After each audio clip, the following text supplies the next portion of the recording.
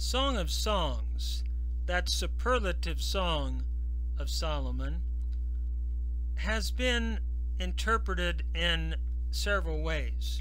Some believe it is the poetry of Solomon and his wife, and they are speaking to each other.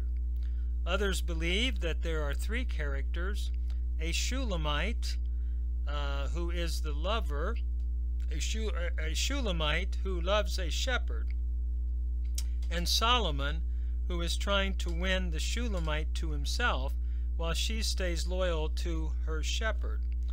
This is a three-character approach. Whichever approach one takes, many in the early church applied this to Christ and the church in the same way that the rabbis applied it to Israel and Yahweh.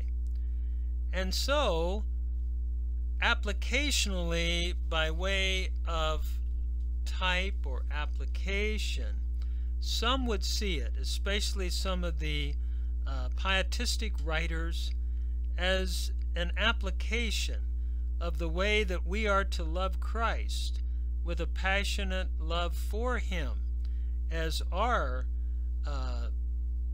spiritual Savior, as our spiritual husband, as it were, as His bride, the church.